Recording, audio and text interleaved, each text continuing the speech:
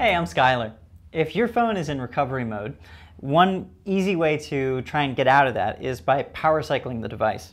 So just hold down the on-off button right here at the top until it shuts down.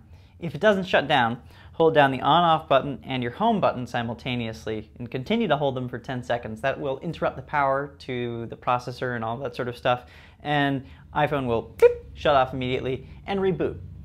If it reboots and you get the same icon, the one that says you should plug it into iTunes, well, plug it into iTunes. At that point, what it means is that your software has probably been corrupted somehow, so perhaps during an update, something went wrong. Once you plug it into iTunes, iTunes will detect it and say, iTunes has discovered an iPhone in recovery mode. Do you want to restore it? That's your option. If you don't restore it, it'll stay in recovery mode and there's actually no way to exit it without restoration. Thanks for watching. I'm Skylar.